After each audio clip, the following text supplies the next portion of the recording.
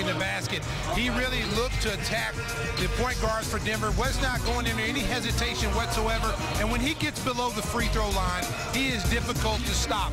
And then when he gets it going inside, he can pop that three as we just saw. But what I like, he was aggressive, and he needs to be that way tonight against Damian Lillard. Rose is on the move. Rose to the rim and got it to go. Nice move. Rose comes right at Lopez. Got it and a foul. There he is right there. That's strength right there. He went right at the 7-footer and got the contact. And we saw this last night in Denver where you see the teams try to force him. In the Western Conference teams, I said do this a lot. They get on top side and try to force him to the big guy. And they don't understand that he's got his explosion back and the quickness is there. And then you see the strength to finish over the top of the 7-footer. Derrick makes the free throw, completes the three-point play. Well, they're going to try to get the ball out of his hands, but if you're going to double team like that, you got to make sure that your defense is ready. There's Mike Dunleavy, and he's going up against a smaller guy on the backside rebound. Rose fights it up and good.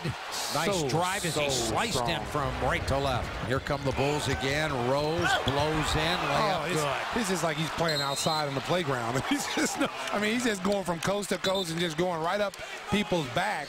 I mean, Derrick Rose right now is having a field day with the Portland guards. 6.5 left and a timeout taken by the Trailblazers. You see Derrick accelerate and then a little hang and off glass softly. Well, and Derrick from long range around the rim and good. That was right in Nicholas Batum's face. He jumped out there and got a hand up by Thorne. And it's Derrick Rose below the free throw line. There's no one better. He gets to the basket. He's not seeing a lot of double teams. He's breaking the defense down. And a nice little floater. And he's got 15 first half points, 4 rebounds, and an assist. By Portland to start the quarter. There's Joe, and he's all alone. Nice go out at the top.